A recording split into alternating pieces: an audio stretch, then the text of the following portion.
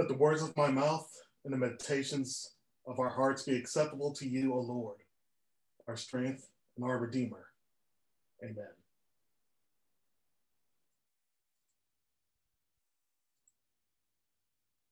I remember the first time I walked into a mainline Christian church. It was an unusual experience for me, figuring out when to stand and when to sit, listening to the Lord's Prayer for the first time. Even the public pronouncement of cares and concerns, taking time for greeting one another, and a coffee hour following worship were all new to me. But what surprised me most was what happened after worship. Because on the way out of the building, I was handed a palm frond. I had no idea what the symbol meant or what I was supposed to do with it. When we celebrate with the palm fronds, it isn't just a hollow tradition. It has religious and political meaning behind it. The unusualness to me represented a kind of Jesus that I did not know. One who was different from what I was used to and was celebrated and worshiped in a way different, in a way that was strange and new to me. This Jesus wasn't apolitical. He was fierce in his devotion to justice, which surpasses all the divisions the world erects between the spiritual and the concrete. Last week, as part of the discernment process, I completed a course in church polity, where we examined the structure of religious hierarchies, the various roles that clergy take in different aspects of worship, and the history of congregational worship from the Pilgrims to the present. My confusion holding those palm fronds 10 years ago came to my mind vividly as I considered how worship tradition and ceremony shapes our lives and guides us along our spiritual journeys. The Jesus I was raised with was a meek, simple teacher, a man destined to sacrifice his perfection to atone for the sins of all humanity. Jesus was a healer and teacher, but most of all, he was a person only concerned with thoughts of heaven. Jesus would return with a flaming sword to separate the wheat from the chaff, but only because he was the arbiter of who deserved to be saved and who would be condemned to an eternity in darkness. The Jesus I study now, that I embrace now, is the living word of God who teaches us the complexity and challenge of loving ourselves and each other as God does. Jesus as the Christ makes demands of us because love is not only an emotion, it is also a way of being in a world that requires honesty, kindness, and fearlessness. This is a Jesus whose compassion encompasses all of human existence and is concerned not only with the state of our souls, but also with how we respond and treat one another in our daily lives. You don't talk much about the early Jesus followers' situatedness in Rome and what that meant. Jesus was using the symbology of Rome against itself when he entered into Jerusalem. It was more active, more politically involved Jesus than is commonly understood. The palm fronds remind us of a time that Jesus made a political as well as a religious statement. As pointed out by Obi Hendricks in The Politics of Jesus, the act of riding into Jerusalem on a donkey made a mockery of the pomp and circumstance afforded to earthly rulers. As opposed to the Roman victory parade called a triumph, Jesus enters in a state of humility, pointing toward a system of values which often refuses to be translated into occasions which honor worldly strength and the violence of domination. It was only a short time before Jesus' birth that Herod was made to parade through the streets of Rome under a banner declaring him a conquered vassal of Pompey. Herod was installed as king of the Jews only after he was defeated and humiliated.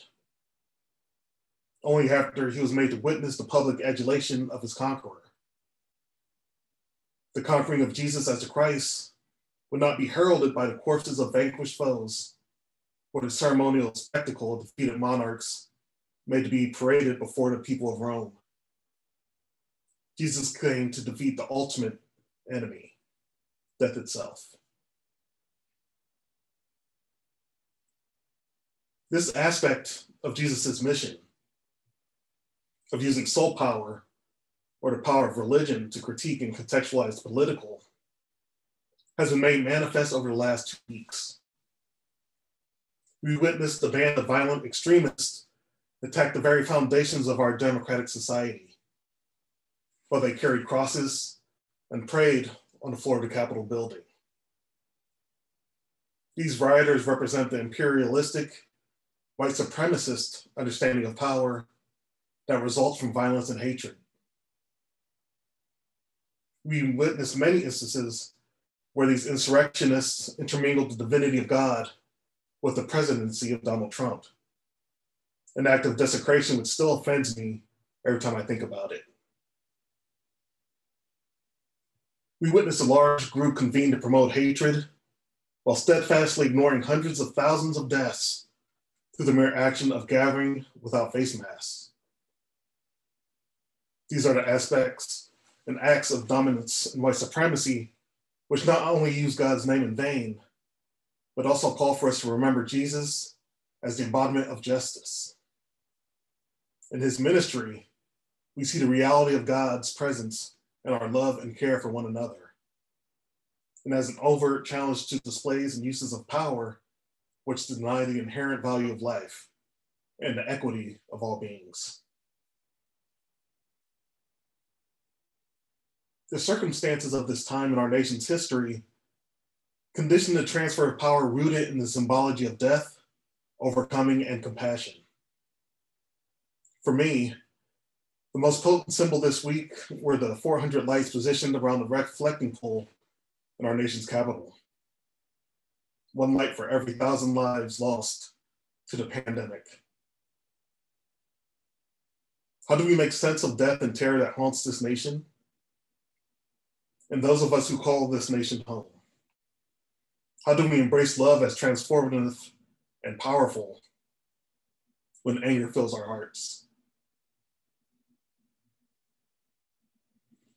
Today's readings help us to sort through the complex emotions, fears, and hopes of moments like these.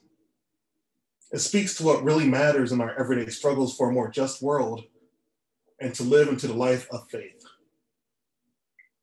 I've always loved the Book of Psalms. Most of them are attributed to King David, writing at various stages of his life. For me, the complex character of David, chosen and anointed king of Israel, lover of Jonathan, a carrier of God's justice, murderer and villain, also spoke to the complexity we take to the praise of God in our imperfections and glories. The boy who slayed Goliath grows to be a ruler and conqueror. Thus says the Lord of hosts, I took you from the pasture, from following the sheep, to be ruler over my people Israel. This is a conqueror who is nevertheless forbidden from building a temple for God due to his history of violence. First Chronicles says, you have shed much blood and have waged great wars. You shall not build a house to my name because you have shed so much blood in my sight on the earth. In the Psalms, we see David struggling with his relationship with God, with the shape his life has taken, and the constant death and insurrection which defined his kingdom. The psalmist writes, for God alone my soul waits in silence, for my hope is from him. He alone is my rock and my salvation, my fortress. I shall not be shaken. My refuge is in God. Over the last week, I've taken great security in this song. Our society rejects patience and quietude, but it is only when we take the time to understand and develop our own emotions, desires, and gifts that we were able to hear God speaking into the silence. Here, I am referring to the patience of a carpenter who works constantly toward an end with the understanding that progress is often difficult at times to perceive. Ours is an active patience rooted in our faith.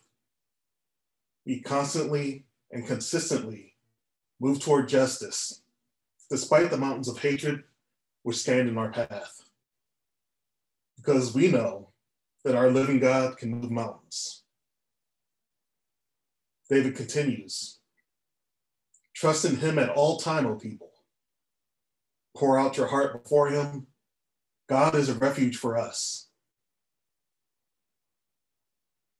We can never trust those in power to listen to the better angels of their natures, but we can depend on the love of God to see us through difficult times.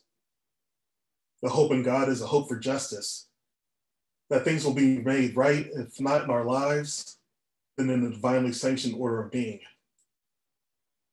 This is not an imperial sense of victory, based in domination or revenge. It is a sense of justice which flows from the love of God. This is a Jesus victory, which comes in God's time and often in surprising ways. A few months ago, my wife asked me if I loved Donald Trump. She was wondering if the love I preach and study is a sufficient force to combat the hatred and violence which suffuses our society. I had to think long on the question, and the answer that came to my heart surprised me. Eventually, I answered that I love Trump so much that I hope he is forcefully removed from office and made to stand trial for his crimes. I hope that all his money is taken from him and his family, that Trump has to confront himself without the hairstylists and makeup artists and sycophants, that he has to confront himself in the full nakedness of his humanity, that all the delusions which are attached to his racism, hatred of women and immigrants, and contempt for the poor and disinherited will fall from his eyes, and the reality of God's love will shine forth. The psalmist sings, those of low estate are but a breath. Those of high estate are a delusion. In the balances they go up, they are together lighter than a breath. Put no confidence in extortion, and set no vain hopes on robbery. If riches increase, do not set your heart on them. Before God, we are stripped of all the defenses and pretenses we use to survive and thrive in a world given to white supremacy and avarice. One of my professors used to tell us that justice is what love looks like in public. I'll say that again. Justice is what love looks like in public. The love of God is directly connected to how we choose to shape our public and political lives. Power, privilege, wealth, these are all things which can be taken from you. God's love is constant. We can reject it, but it can never be taken from us. It is important to remember that justice, public and political love, saves not only the oppressed, but the oppressor as well. For those who have rejected the love of God and of their fellow humans, it is only through seeking forgiveness, granting restitution, and engaging in the complex process of reconciliation that one can enter into relation with the divine. Many of the Psalms are David's way of expressing his movement from and journey back to God. He writes, power belongs to God, and steadfast love belongs to you, O Lord, for you repay all according to their work. What you do matters. How you love your neighbor matters, because love is not only a private emotion, but a way of living which promotes and sustains a just world in which all are able to fully be themselves in God's creation. I want to speak to one more experience I had the night of the inauguration. I had the privilege of watching my wife, a Black woman, witness the swearing in of Kamala Harris.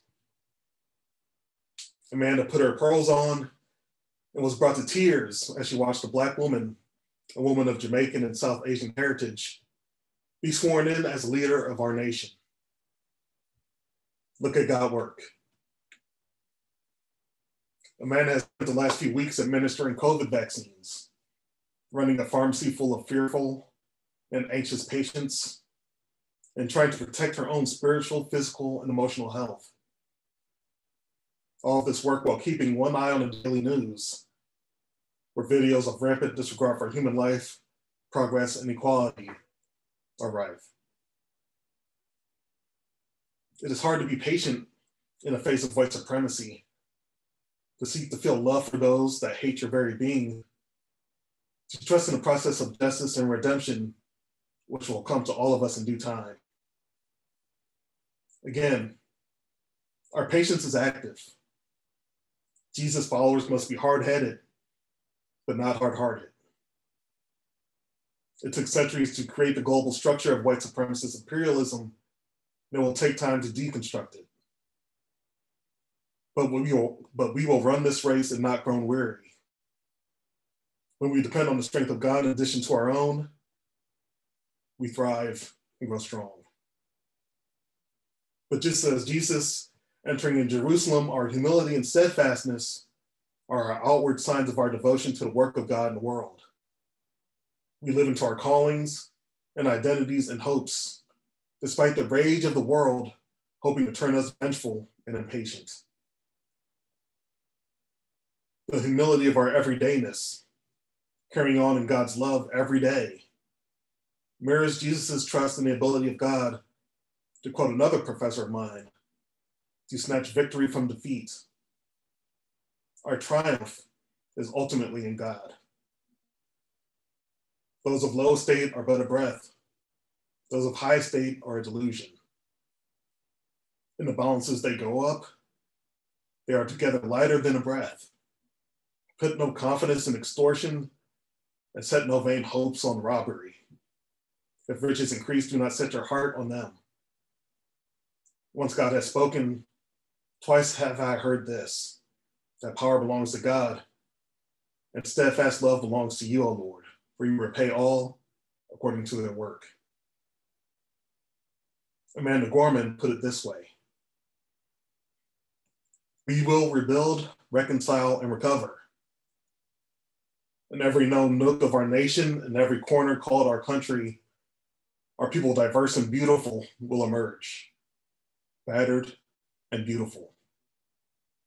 When day comes, we step out of the shade, aflame and unafraid. The new dawn blooms as we free it, for there is always light. If only we are brave enough to see it. If only we are brave enough to be it. Are we brave enough to be people of God? Are we brave enough to trust in God's love and the justice that will surely come? To walk and live in humility, secure in God's will.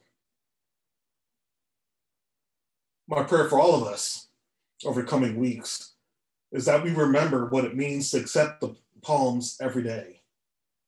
That we always remember what it is to see God working in the world and to be followers of Jesus. Amen.